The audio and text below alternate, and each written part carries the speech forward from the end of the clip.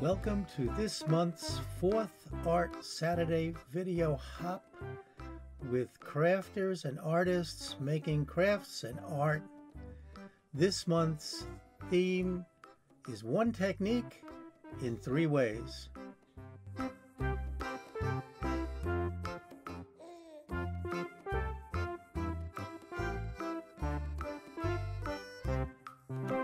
Hello survivors, hi family and friends, this is Roy from Bootsie Sweettarts Guide to Life and Other Disappointing Experiences with another 4th Art Saturday video hop put together and organized by the Meri Atelier, whose link will be in the description below.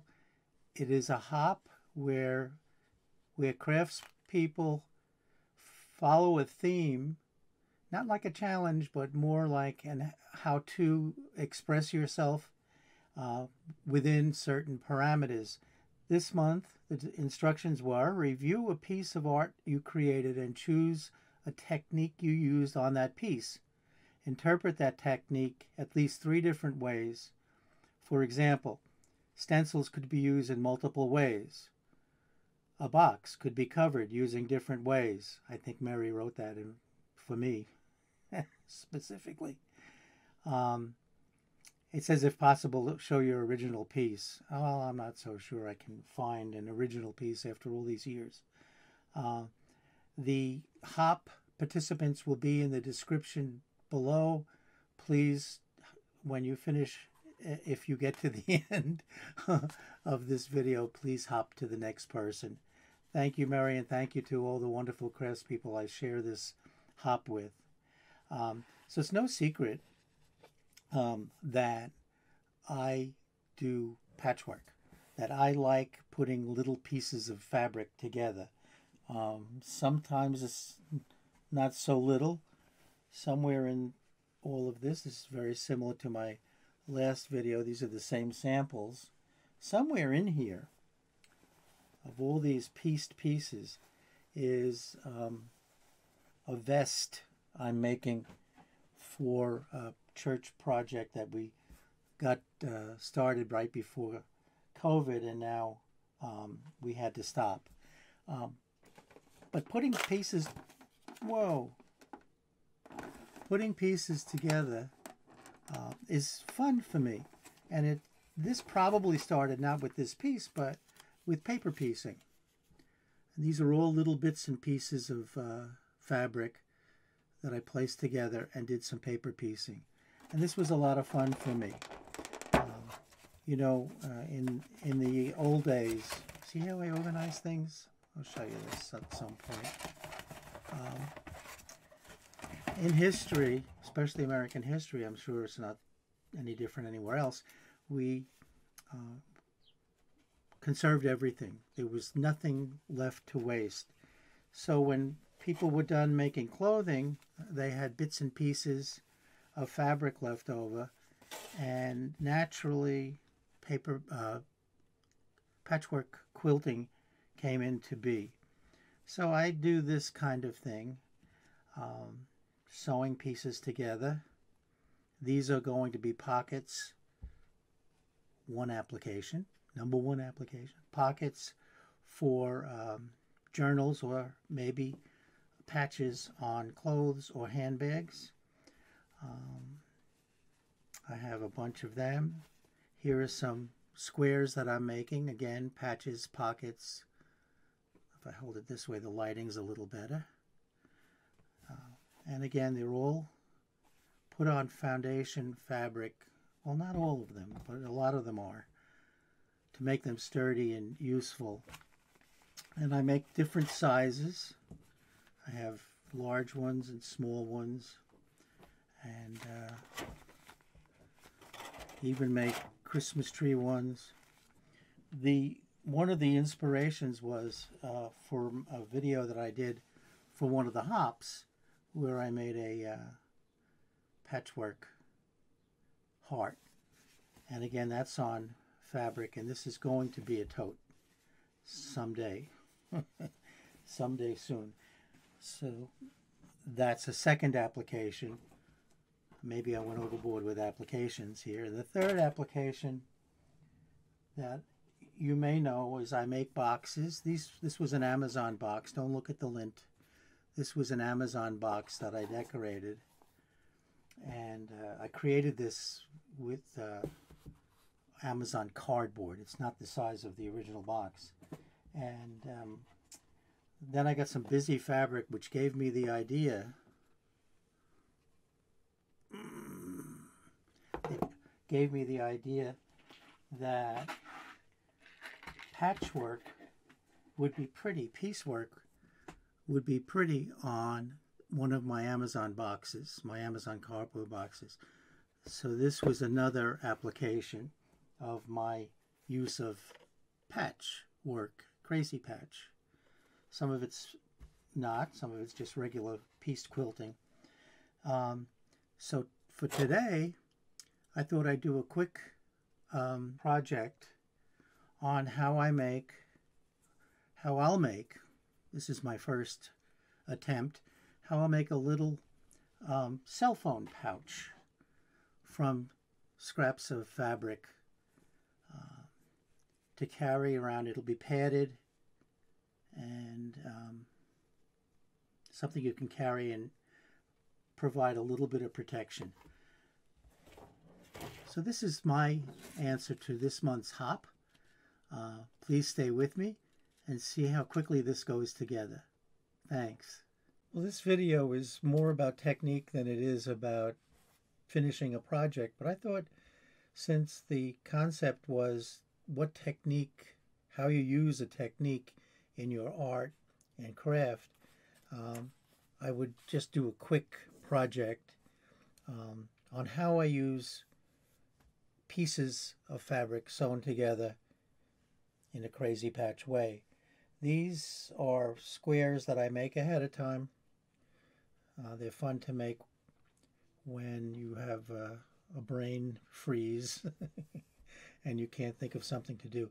So this is going to be the outside of the pouch on the front part, and this will be the lining for the inside of that part of it. I've cut out a piece here for the binding. This will be the back of the phone case, and I've already prepared that with this lining. Again, even in the construction, I've used pieces of fabric that were left over. I did very little measuring here. I just took the cell phone. Ooh, that's really a lot of light. I took the cell phone and approximated the size of it. So the first thing I'm going to do is make one solid piece of fabric out of this by sewing these two pieces together. Now, I don't think it really matters which two pieces go together, but I kind of would like this not to be on the edge because it's very dramatic. So let me sew these together with a 1/4 inch seam.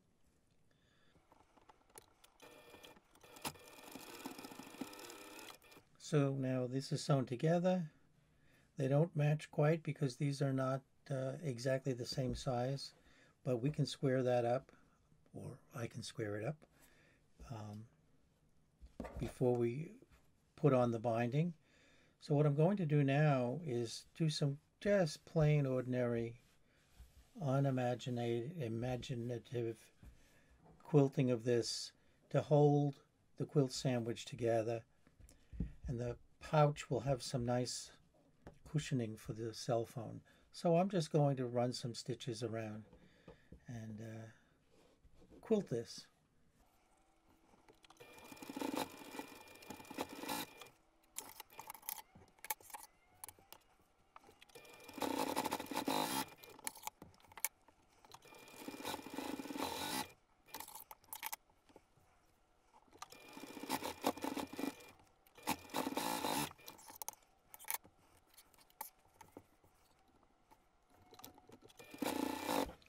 Alright, it's not the most imaginative or decorative, but this is really a utilitarian pouch.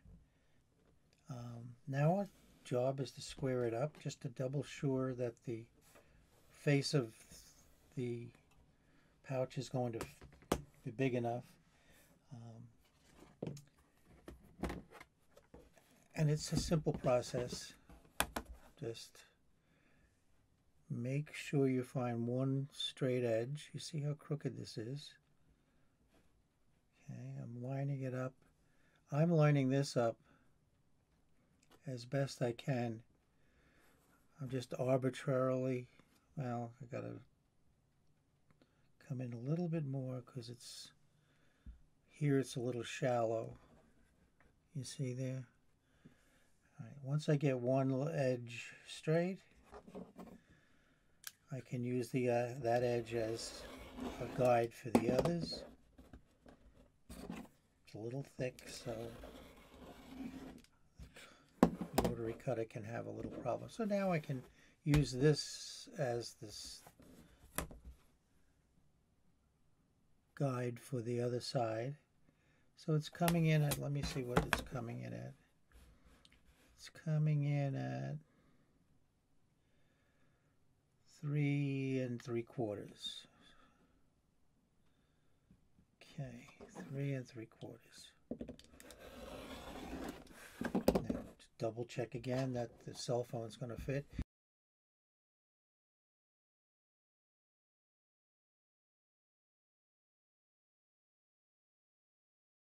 Let me just straighten this out.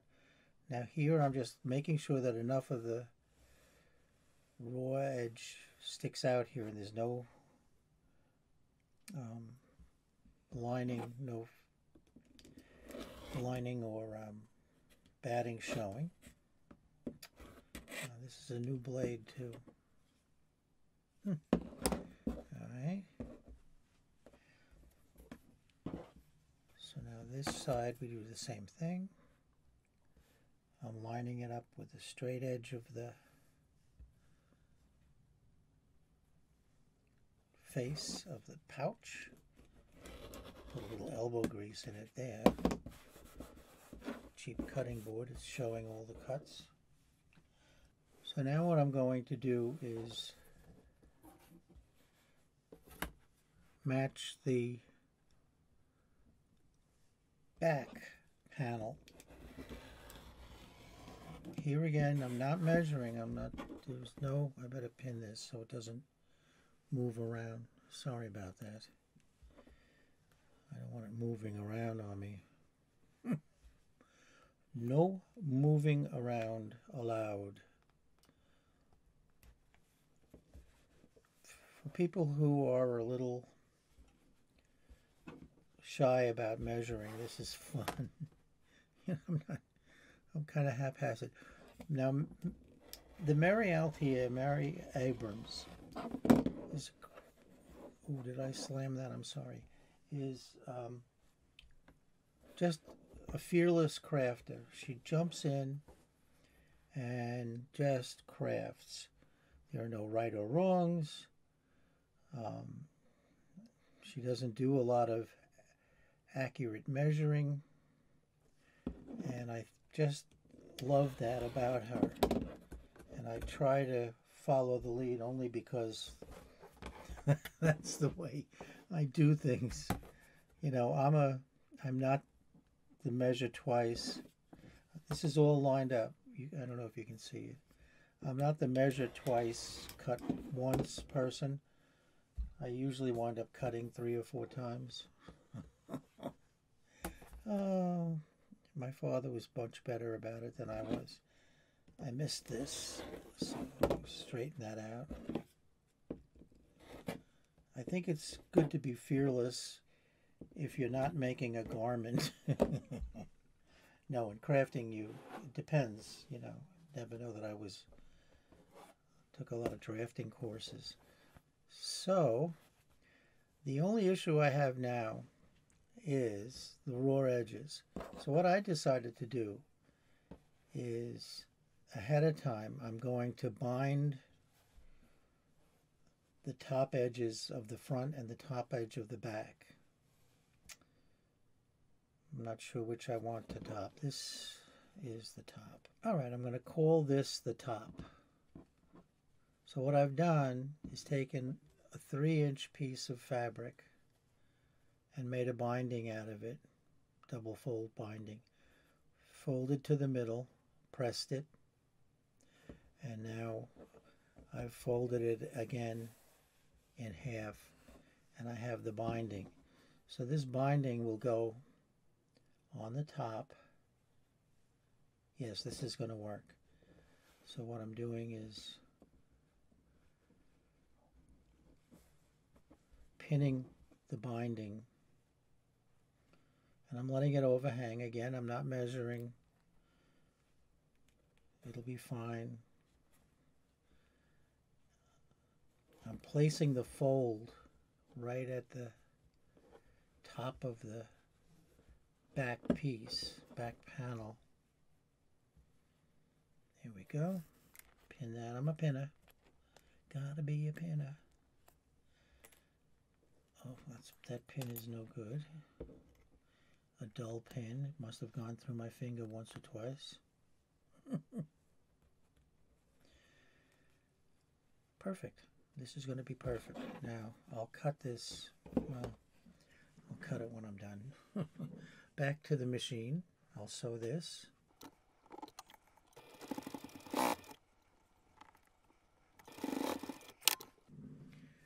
See, the raw edge of the top piece is covered. Chop this off. I'm doing it by eye. Remember, be courageous. This is fine. No one's going to see the inside anyway. So now I'm going to do the same thing with the front panel. Maybe I'll use clips this time just to be different.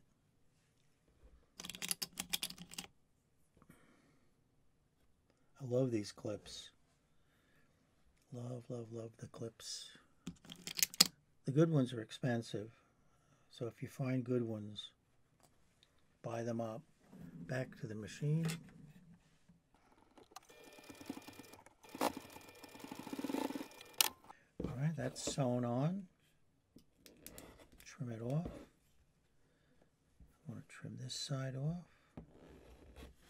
It's going to be caught in the seam, and it's going to be caught in the binding that goes around the front. Close this up so I don't cut myself.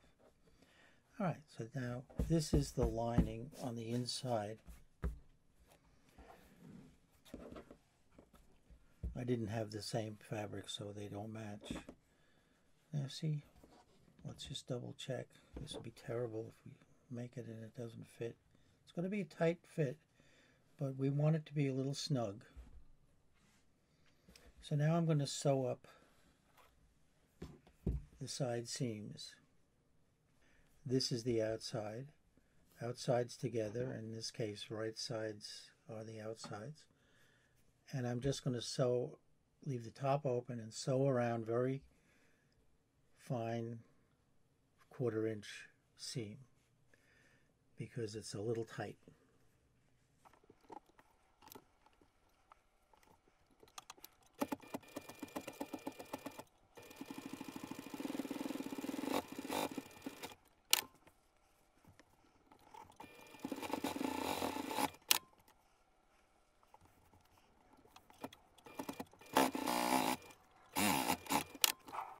Well, I had some good fortune in that there was enough fabric. It was wide enough that I could make a regular, sew the faces together, turn the bag inside out, right side out, and in your traditional way.